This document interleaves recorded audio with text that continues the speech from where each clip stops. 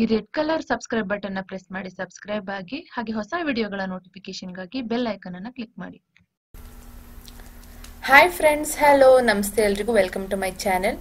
ನಾನು ಇವತ್ತು ಚಳಿಗಾಲ ಮತ್ತು ಮಳೆಗಾಲಕ್ಕೆ ಒಂದು ಒಳ್ಳೆ ಸಾಂಬಾರನ್ನ ತೋರಿಸ್ತಾ ಇದ್ದೀನಿ. ಜೀರಿಗೆ ಮತ್ತು ಮೆಣಸು ಹಾಕಿ ಮಾಡೋವಂಥ ಸಾಂಬಾರಿದು. ಕರೆಕ್ಟಾಗಿ 10 ನಿಮಿಷದಲ್ಲಿ ಮಾಡ್ಕೋಬೋದು, ಅಷ್ಟು ಈಸಿಯಾಗಿ ಮಾಡ್ಕೋಬೋದು. ಹಾಗಿದ್ರೆ ಇದನ್ನು ಹೇಗೆ ಮಾಡೋದು ಅಂತ ನೋಡೋಣ. ತುಂಬ ಫಾಸ್ಟಾಗಿ, ಈಸಿಯಾಗಿ, ಸಿಂಪಲ್ ಆಗಿ ತೋರಿಸ್ತೀನಿ ನಾನು ಇದನ್ನು. ಫಸ್ಟು ಕುಕ್ಕರಲ್ಲಿ ಬೇಳೆನ ವಾಶ್ ಮಾಡಿಬಿಟ್ಟು ಹಾಕೊಂಡಿದ್ದೀನಿ. 1 ಕಪ್ ಬೇಳೆನ, ತೊಗರಿ ಬೇಳೆನ ವಾಶ್ ಮಾಡಿಬಿಟ್ಟು ಹಾಕೊಂಡಿದ್ದೀನಿ ಕುಕ್ಕರಲ್ಲಿ. ಮತ್ತು 1 ಈರುಳ್ಳಿನ ಕಟ್ ಮಾಡಿಬಿಟ್ಟು ಹಾಕೋತಾ ಇದ್ದೀನಿ. ಈ ಥರ ಮೀಡಿಯಮ್ ಸೈಜಲ್ಲಿ ಕಟ್ ಮಾಡಿಬಿಟ್ಟು ಹಾಕೋತಾ ಇದ್ದೀನಿ. ಮುಂಚೆನೆ ಏನು ಪ್ರಿಪ್ರೇಷನ್ ಬೇಡ, ಡೈರೆಕ್ಟ್ ಕುಕ್ಕರ್ ಇಟ್ಬಿಟ್ಟು ಮಾಡ್ಬೋದು. ಏನಕ್ಕಂದ್ರೆ ಈರುಳ್ಳಿ ಟೊಮ್ಯಾಟೊ ಎರಡೇನೆ ಹೆಚ್ಚೋದಿಕ್ಕಿರೋದು ಇಲ್ಲಿ. ಸೊ ಈರುಳ್ಳಿ ಆದ್ಮೇಲೆ ಟೊಮ್ಯಾಟೊ ಹಾಕೋತಾ ಇದ್ದೀನಿ. 1 ಟೊಮ್ಯಾಟೊ ತುಂಬಾ ದೊಡ್ಡ ಸೈಜ್ ಹಾಕೋಬೇಕು, ಇಲ್ಲಾಂದ್ರೆ 2 ಟೊಮ್ಯಾಟೊ ಹಾಕೊಳ್ಳಿ. ಮೀಡಿಯಂ ಸೈಜ್ ಇದೆ ಅಂತ ಅಂದ್ರೆ ಟೊಮ್ಯಾಟೊ, ಹುಳಿ ಟೊಮ್ಯಾಟೊ ತಗೋಬೇಕು, ರೌಂಡ್ ಇರುತ್ತಲ್ಲ ಅದು. ಹುಳಿ ಟೊಮ್ಯಾಟೊನ 2 ಟೊಮ್ಯಾಟೊನ ಈ ತರ ಮೀಡಿಯಂ ಸೈಜಲ್ಲಿ ಕಟ್ ಮಾಡಿಬಿಟ್ಟು ಹಾಕೊತಾ ಇದ್ದೀನಿ. ಮತ್ತೆ ನೀರು ಹಾಕೊಂಡು ಇದಕ್ಕೆ ಸ್ವಲ್ಪ ಕರಿಬೇವು ಹಾಕೋತಾ ಇದ್ದೀನಿ. 4 ರಿಂದ 5 ಎಲೆಗಳು ಕರಿಬೇವು, ಮತ್ತೆ ಅರಿಶಿನ ಸ್ವಲ್ಪ ಜಾಸ್ತಿನೇ ಹಾಕೊಂತಿದ್ದೀನಿ. ಕಲರ್ಫುಲ್ ಆಗಿ ಬರುತ್ತೆ, ತುಂಬಾ ಚೆನ್ನಾಗಿರುತ್ತೆ ಕಲರ್. ಸೊ ಅರಿಶಿನ ಜಾಸ್ತಿ ಹಾಕೊಂತಿದ್ದೀನಿ. ಉಪ್ಪು ಹಾಕೊಂತಿದ್ದೀನಿ, ಇಷ್ಟು ಬೇಕು ಅಂತ ನೋಡ್ಕೊಂಡು ಹಾಕೋಬಹುದು ಉಪ್ಪನ್ನ ನೀವು. ಇವಾಗ ಲಿಡ್ ಕ್ಲೋಸ್ ಮಾಡಿಬಿಟ್ಟು 2 ರಿಂದ 3 ವಿಜಿಲ್ ಬರ್ಸ್ಕೊಂತೀನಿ.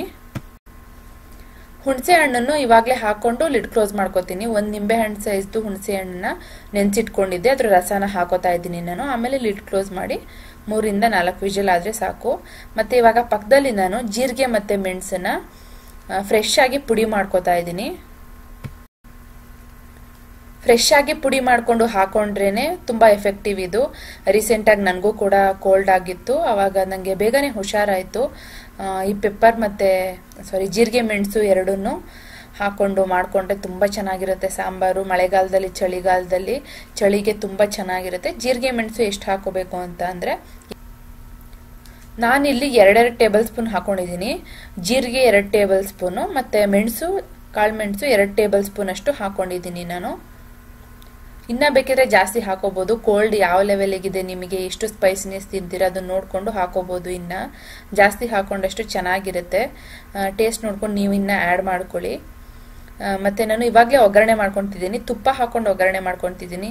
ಗಂಟು ನೋವಿದ್ರೆ ತುಪ್ಪ ಯೂಸ್ ಮಾಡಲ್ಲ ಯೂಶಲಿ, ಬಟ್ ಸಾಂಬಾರ್ಗೆ ಹಾಕೊಂಡ್ರೆ ಪರವಾಗಿಲ್ಲ.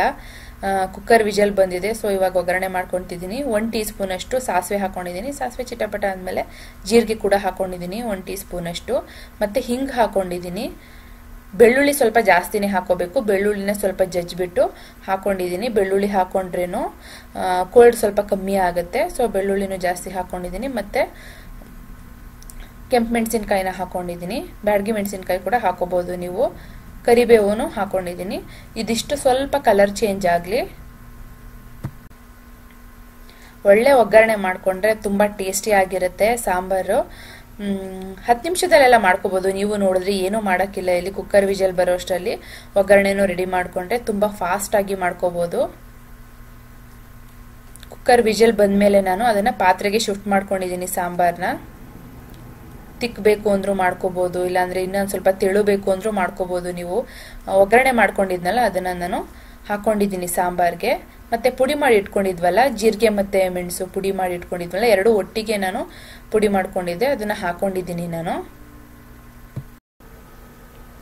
ಆಮೇಲೆ ಚೆನ್ನಾಗಿ ಮಿಕ್ಸ್ ಮಾಡ್ಕೊಳ್ಳಿ. ಇದನ್ನ 2 ನಿಮಿಷ ಚೆನ್ನಾಗಿ ಕುದಿಸ್ಕೊಳ್ಳಿ. ರೆಡಿ ಆಗಿರುತ್ತೆ. ಆಮೇಲೆ ಟೇಸ್ಟಿ ಸಾಂಬಾರ್ ರೆಡಿ ಆಗಿರುತ್ತೆ. ಆದ್ರೆ ಇದಕ್ಕೆ ಟೇಸ್ಟ್ ನೋಡ್ಕೊಂಡು ಉಪ್ಪು ಕರೆಕ್ಟ್ ಆಗಿದೆಯಾ ಅಂತ ಟೇಸ್ಟ್ ನೋಡ್ಕೊಂಡು ಹಾಕೊಳ್ಳಿ.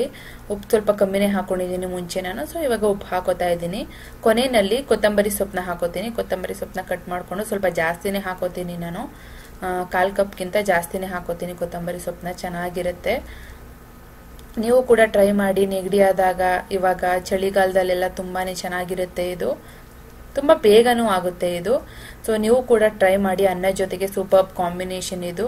ನೀವು ಟ್ರೈ ಮಾಡಿ. ಹೇಗೆ ಬಂತು ಅಂತ ನನಗೆ ಕಮೆಂಟ್ ಮಾಡಿ ತಿಳಿಸಿ. ಮತ್ತೆ ಈ ವಿಡಿಯೋ ಇಷ್ಟ ಆಗಿದ್ರೆ ಲೈಕ್ ಮಾಡಿ. ಲೈಕ್ ಮಾಡಿದ್ರೇನೆ ನನಗೆ ಗೊತ್ತಾಗೋದು ನನ್ನ ವಿಡಿಯೋಸ್ ಎಲ್ಲ ನಿಮಗೆ ಇಷ್ಟ ಆಗ್ತಿದೆ ಅಂತ.